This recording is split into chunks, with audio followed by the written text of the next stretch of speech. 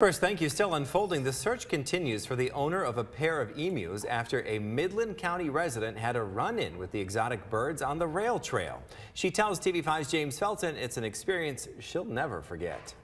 I was just taking my dog for a walk. It's something Midland County resident Kate M. Bunning does every day on the Pierre Marquette Rail Trail in the North Bradley area. But on Monday, things were different. Just came across two emu coming out of the woods, and I snapped a photo. I just thought, it's unusual. M. Bunning tells us she's seen eagles, foxes, coyotes, and bear tracks on the trail. Coming face to face with a pair of emus was a first. M. Bunning says the emus became hostile and started to attack. It was terrifying. I literally was thinking, really, am I going to die?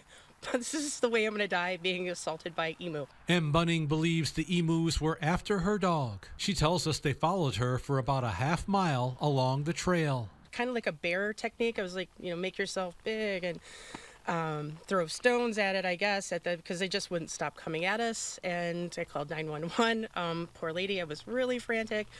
And I ended up being able to reach the road, and they quit following me. M. Bunning is still shaken up by the experience. Emus have gained popularity through insurance commercials. Since the incident, people have poked fun at her, asking if she was offered any coverage.